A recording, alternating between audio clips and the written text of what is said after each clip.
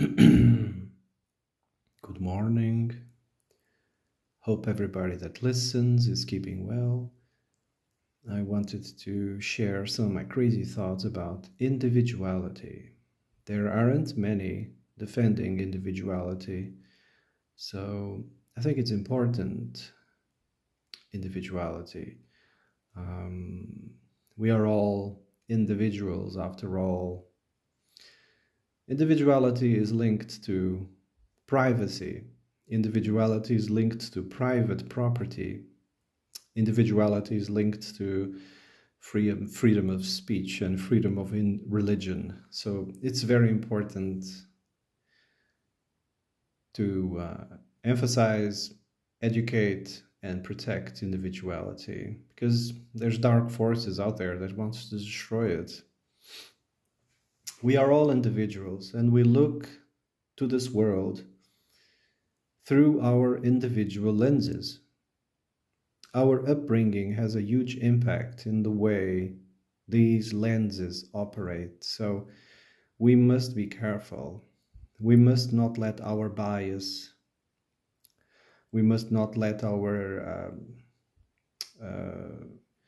what's the expression, traumas, we must not let our traumas cloud the trauma of growing up. We must not let our traumas and our bias cloud what's beautiful, cloud what's truthful, what's justice, what's love, and reciprocity. We must not let our upbringing cloud these principles, because these principles are part of the natural order of things, and if you go against the natural order, you will pay a price.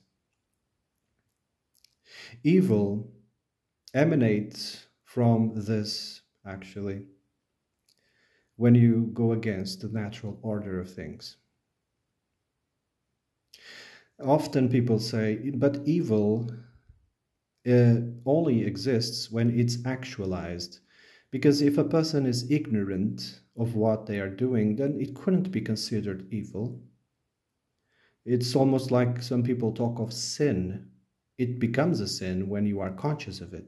Because if you're doing it and you don't realize it's bad what you're doing, then it's not really a sin, is it?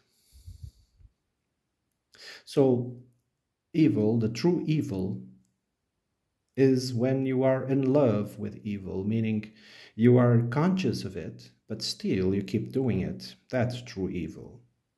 Evil likes to keep what's ugly alive, for instance. What's ugly is what the natural order of things tries to eradicate. So evil goes against the natural order.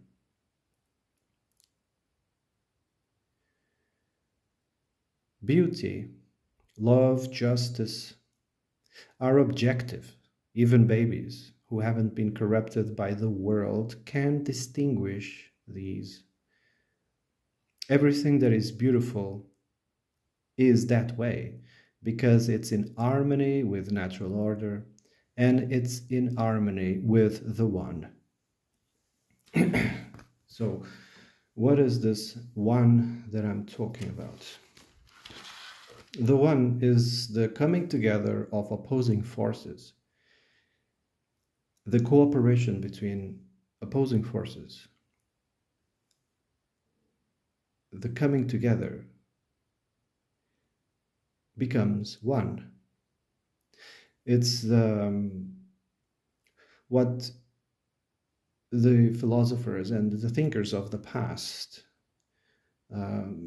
came conscious about. There's nothing else to discuss, actually. They always talk about these principles, the coming together of these opposing forces, and the cooperation between opposites gives birth to everything we see, everything around us. This world, everything, is a dance, a cooperation between opposite forces. I'm going to read to try better explain this. I'm going to read from someone who's a lot smarter than me. So it's about the One. So long as he is one, they cannot overcome him. But as one, he cannot bring his creatures to life, and must divide himself. We are repeatedly told, indeed, that he, the Prajapati, desired to be many, and so, as it seems to us, it is quite disinterestedly, but it's not quite disinterestedly, but with ends not yet attained, and with a view to enjoying the objects of the senses that is set us on going. But this is a dangerous enterprise, for being there experient, he is carried away by the flood of the qualities of the primary matter with which he operates. And as the corporeal elemental self, knowing, subject over against ostensibly external objects of perception and compositive of all desires, he is bemused. He is bemused and does not see the bountiful giver of being and actuator within us, but conceives that this is I and that is mine, and therewith binds himself by himself like a bird in a net. And so he wanders around in wombs both oughtly and naughty, overcome by the fruits of his actions and by the pairs of opposites.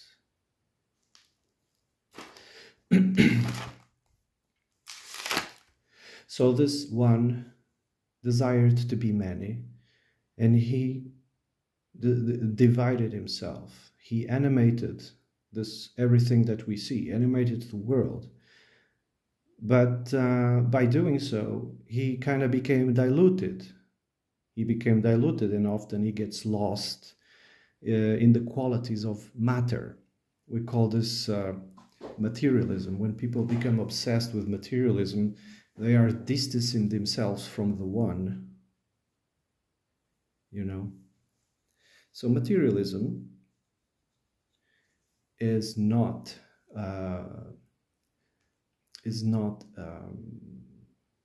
in harmony, should I say, with the one. So I'm going to read another segment. Similarly, Plotinus, the ordering and governing principle, the principle is twofold. One that we call the demiurge, and one the soul of all. We speak of Zeus sometimes as the demiurge, the creator, and sometimes as the leader of all. So we mistaken the two principles. Sometimes they are interchangeable. Sometimes people use it interchangeably, but which can cause confusion. One principle, the demiurge, the creator, the Zeus, and sometimes as the leader of all. But we are actually talking about the soul, right? We're talking about the soul and the physicality. The demiurge is the physical world, and the soul is the spiritual world. And it's the consubstantiality between these two that gives origin to this world. But sometimes, you know, in their ignorance, people mistaken the demiurge for the creator.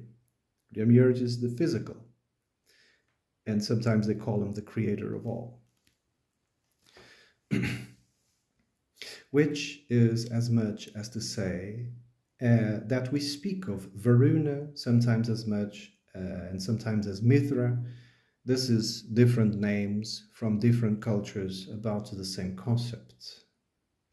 Mithra, the demiurge, Zeus, it's the same creature, the same principle. Brahma, etc. In In the same way, in putting two contrasted natures to one and same essence. Again, they are trying to pass the idea that you need two contrasting natures, right? The cooperation between opposites that create everything that we see, create this harmony.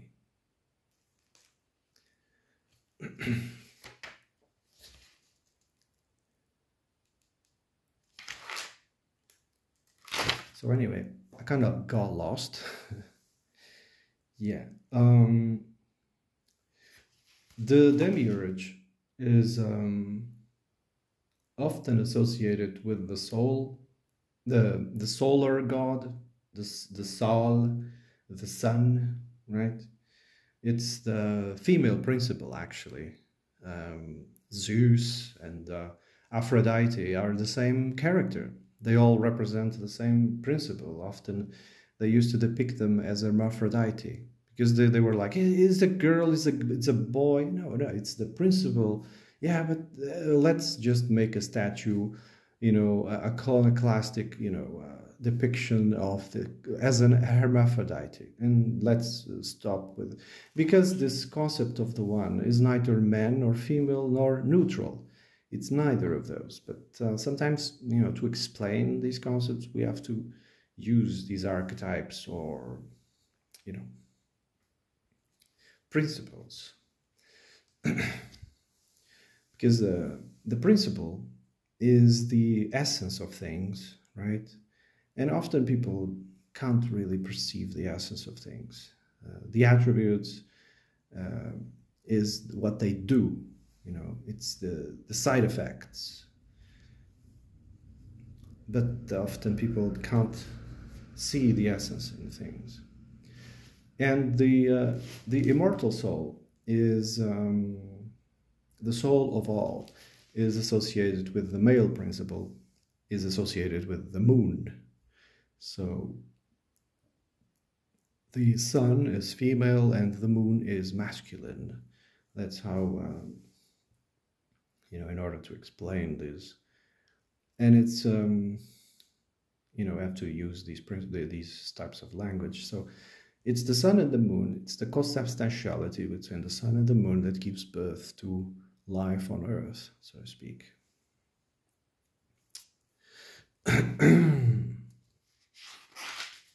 If that makes any sense, So